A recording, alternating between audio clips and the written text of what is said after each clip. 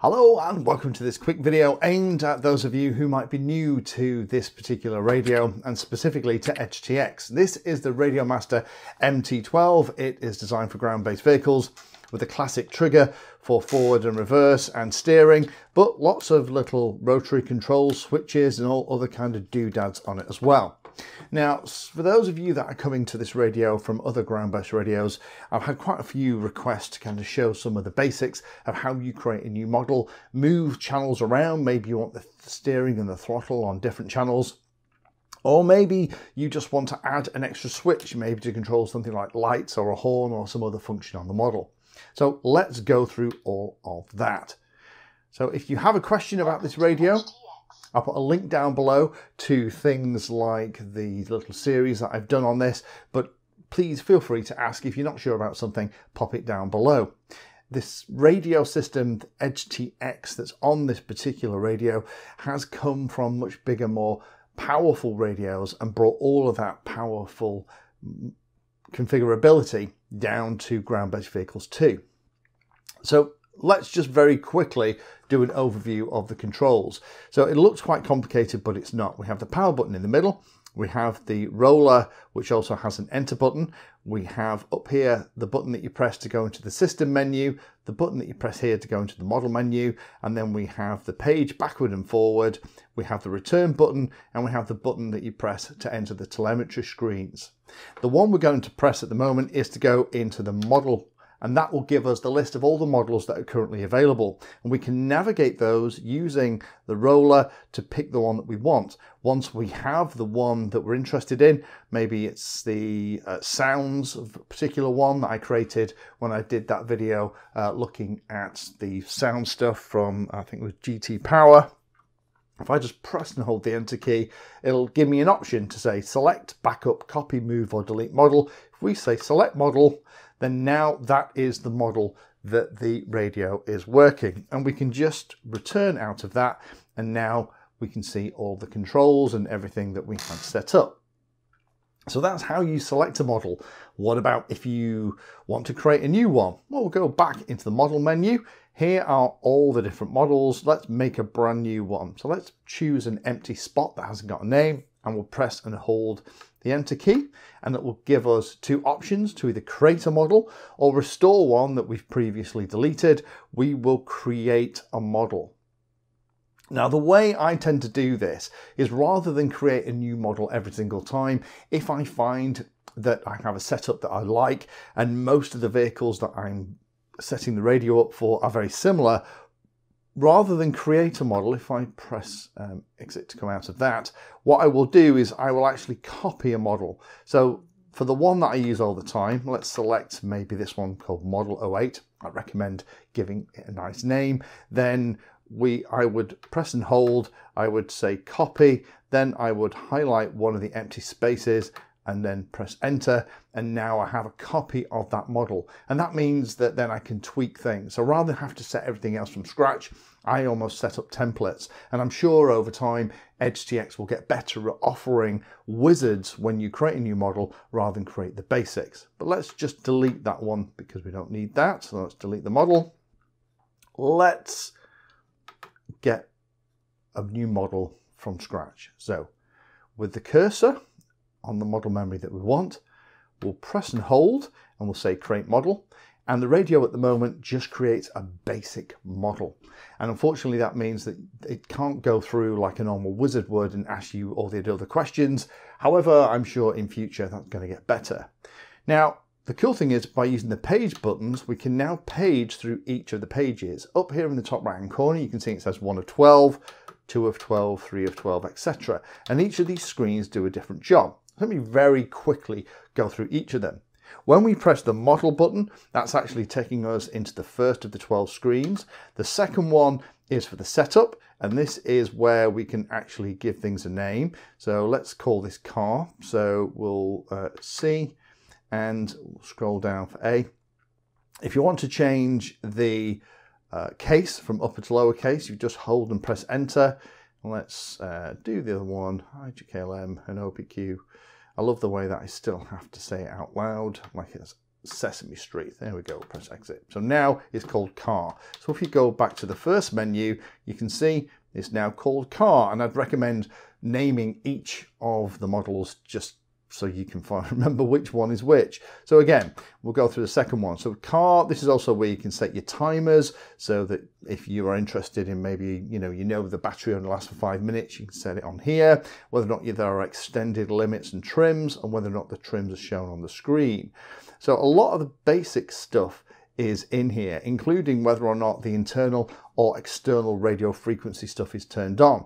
In this one, this is an Express LRS radio, so if I turn on the Express LRS stuff with CRSF, the radio is now working. However, there is also the option, if I just turn that off, to have the external RF stuff turned on, and that's the optional module that you can put here at the front if you're not using the inbuilt Express LRS one. So lots of flexibility.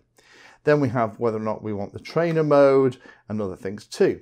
Next one we go to then is the heli setup. This shouldn't be on a radio like this. I very much doubt people are going to fly helicopters with this. But the next one then is where we start to get into some of the interesting stuff.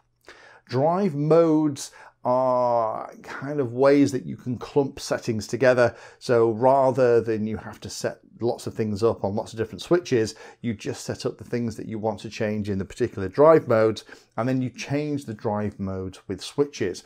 This is more useful for far more complicated setups, maybe where you're setting up something like you have a truck with an articulated digger arm on the back, and you want to kind of change the outputs depending on where they are, and whether or not you've parked the radio controlled truck up and you're going to do some digging with it. If you're not doing that kind of stuff, you're probably never going to play with drive modes. Next three screens are the really important ones. Inputs. This is how the inputs are used by the system. By default, there's only two, throttle and steering, and they're set up. And then the next one is going to be the mixes. That's how those inputs and controls are then mixed together.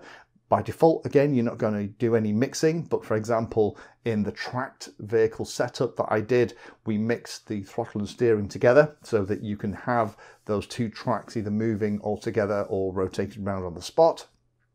And then finally, then you have the outputs, and this is where you're going to do your sub trim. I would also do your reversing in here as well. So if we just edit channel 1, you can see that we can see the maximum direction in each direction. The really weird thing with EdgeTX, if you're not familiar with it, is that the overall movement goes from +100 to -100, with 0 being the middle position, or basically equal to 1500. But you can set your middle channel position here, and you can do all that. Okay, we'll press return to come out of that. So inputs, mixes and outputs, those three together define how the individual controls and switches on the radio are actually presented on the receiver. The next screens then we start to get into more sophisticated stuff. Curves. Now this allows us to change the linear relationship from a control. So it might be that you have particular limits that you want for particular controls in particular situations, or you want the relationship to change. Curves is where you're going to do it. Again, for the vast majority of pilots or drivers, that's not something you're going to play with. The next one then is logical switches. Logical switches is really clever. Now we have the physical switches here on the radio that we can use and we can assign, and we'll do that in a moment. Logical switches allows you to create a switch that's not a physical switch, but that's actually turned on and off by something happening in the radio. That could be either the telemetry from the model says that the voltage has gone below a specific value, or it could be that, you know, maybe you want something else to happen.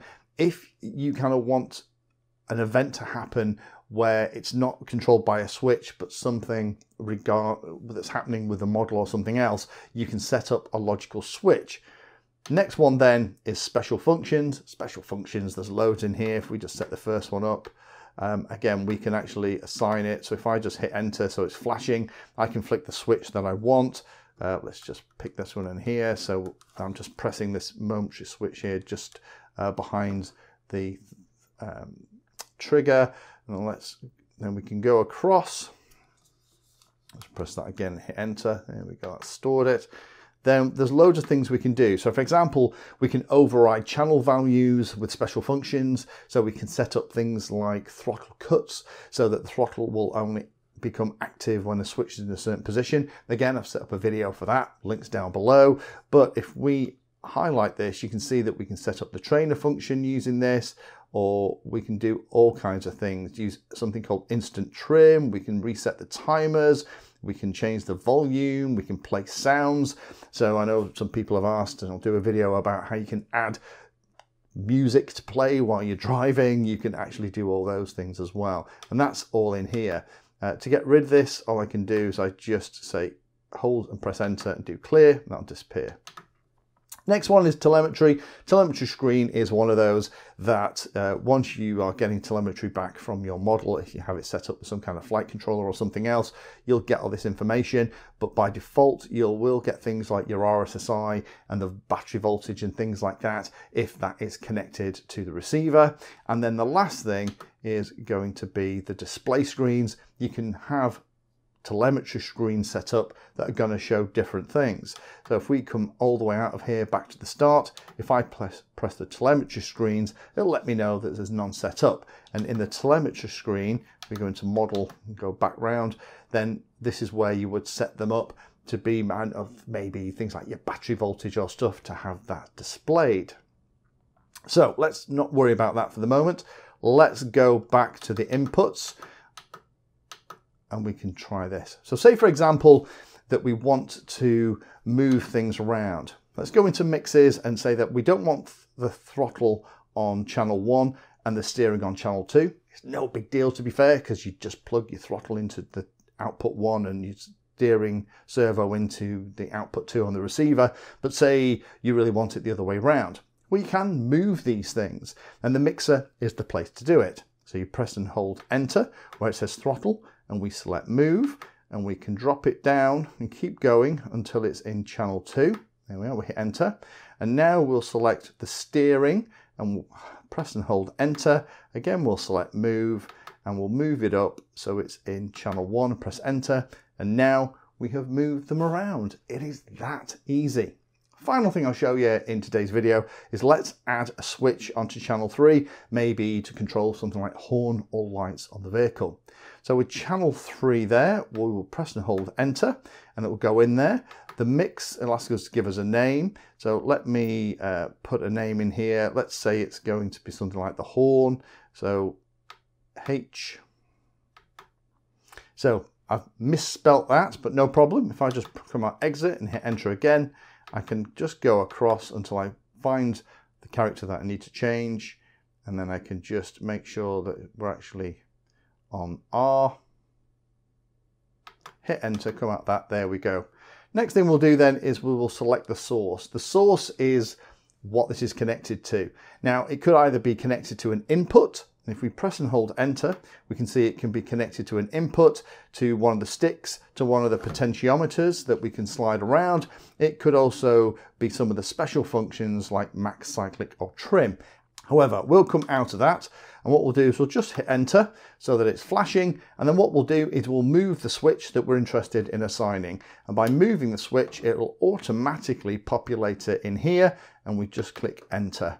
And if we come out of that now, and we come all the way out, then SA, which is the horn, is now on that switch. And how can we check that that has done it? If we come all the way out to the front, that we can see here that as I do the accelerator, that's now channel 2 because we moved it. Steering is now channel 1 because we moved it. And that switch that we've just assigned is now moving channel 3 for that lights or horn action. So hopefully that's been useful for those of you that may be getting one of these that have moved up from another more basic radio into the fantastic world of EdgeTX. EdgeTX is incredibly powerful. The vast majority of the stuff that you're going to need, I've just shown you. But if there's anything else that you're not sure about, let me know. Thank you for watching the video. If you watch my videos and find them useful, then please take a moment to hit the like and subscribe button. It helps the channel a lot. If you really like what I'm doing here, you can become a Patreon and support the time I spend helping others and get access to lots of exclusive benefits. Link is in the video description. Remember that all the videos on the channel are organised into playlists, so you can easily use those playlists to find all the videos on a subject that you are interested in. Add Painless 360 to your searches on Google and YouTube, and it'll help you find my content for any particular topic. Thanks again for watching, and as always, happy flying.